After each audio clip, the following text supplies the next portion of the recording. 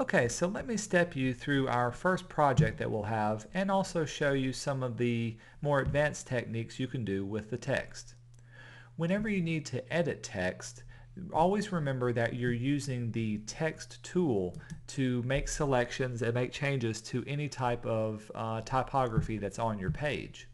To affect something, remember you always have to select it. And by selecting it, I mean you need to highlight the text that you want to be affected. Anything else that's unhighlighted will not be affected. And read each paragraph carefully to determine exactly what type of style changes you need to have. Let's take this first one. Set this type to be centered on the top of the page using the font Eurostyle, 20-point size, and 18-point leading. So the first thing to do is to center the text. So with my text highlighted, you see it's highlighted in blue, I'm going to go down to my measurements palette, and it's located, the center, the alignment is this one right here. So I'm going to click on center. And you can see automatically it's centered to my page. Next I'm going to change my font to Eurostyle. Let's see if I have Eurostyle on my computer. I'm going to click the down arrow, and you can see they're all in alphabetical order, and here is Eurostyle. I'm going to click on that, and you can see my font style is now changed. Additionally, I want to change it to 20-point size, and this is my point size. I can click down, and you can see I've got some ones created, but I don't have 20 points, so I'm going to type in 20 point and hit return, and now you see it's made my font size a little bit bigger. And finally, we have 18-point leading. Leading is the distance between two lines of text. Right now you see there's a little bit of gap between this first line and the second line. That's because there's a certain point of leading in between it. Now in QuarkXPress, it'll automatically add leading based on the size of your point. So right now we have it at 20 point, so there's probably about 20, even though right now it says auto, A-U-T-O. But I can type in any number and increase it. So let me type in, let's say a big number like 40. 40 point.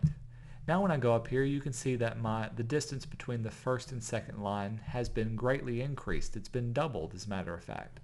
That's because now there's 40 points in between the first line and the top of the second line. If I was to decrease it, something drastic, let's say 5 point. Now if I go back up here, you can see that my type is almost on top of each other. That's because there's only 5 points, a very, very small bit between the top of the first line and the second line. But it wants me to have 20 points, so I'm going to highlight it and type in 20. And there we have 18 point typed in. So very, very close, very, very narrow margin. And that's how you change the leading inside of your document. You'll continue along and do the rest of the alignment and the fonts and the point sizes and the leading throughout the rest of this document. I do want to point out one more, and that's the tracking inside of what you have selected. Whenever you want to change tracking, what you're adjusting is the amount of space that's in between each set of letters. So instead of the amount of space between lines of type, let's say I wanted to spread out all of these letters a certain distance. Right now my tracking is set to 0, and that's usually the default. But if I wanted to increase the amount of space, let's type in, say, 10 point. Now when I go back up, you can see my text has been spread out a good bit. There's actually a little bit of space in between every letter that's up here. Let's do something drastic to see what it would look like. Let's type in, say, 60 point.